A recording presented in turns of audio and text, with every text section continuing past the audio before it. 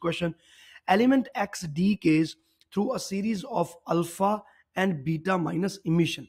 Such kind of a thing is known as decay series, that first alpha has taken place, then one beta negative, then beta positive and all that. This is known as beta series, decay series. Which series of the emission results in an isotope of X?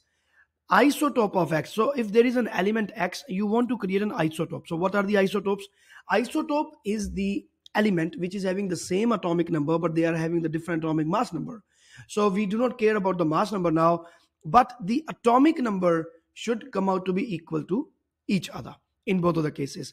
So what happens is, we know, like, let us assume that X is given by this A and Z. Now alpha is given out, like, let's say, like in all these options, first alpha is taking place and then we are talking about beta.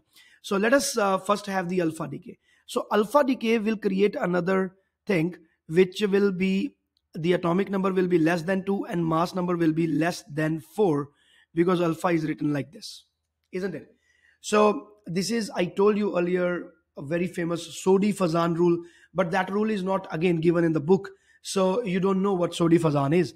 Sodi-Fazan rule is that A is equal to A minus 4 plus 4. So this law is valid in the nuclear reactions also, which is actually valid or popular in chemical, chemistry, I would say, in chemical reactions. But it is even valid in the nuclear reaction. This is what is the Sodi-Fazan rule. So Z is equal to Z minus 2 plus 2.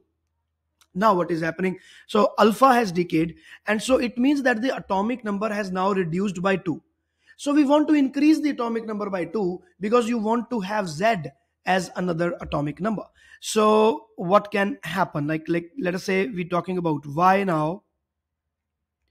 Now a beta minus decay is happening. So we know this thing, that whenever beta minus decay occurs, atomic number increases by 1. So atomic number is going to increase by 1. So we need 2 betas. It means, so this will again become a Z, X, because the atomic number is again coming out to be Z only. So I'm increasing the atomic number by 2. Mass number I'm not even commenting. So it remains the same, I think. Yeah, it will remain same. Plus 2 beta minus decays have taken place. And what is beta minus decay? Beta minus is actually an electron. So it is minus 1 and the mass number is taken to be 0. So clearly 2 minus Z minus 2 is equal to Z minus 2, isn't it? So the atomic number on the right hand side, on the left hand side of the reaction is Z minus 2.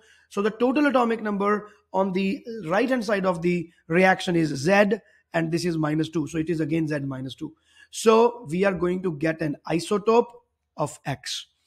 It means that A option is correct. So 1 alpha and 2 betas are required, beta minus are required if you want to create the isotope.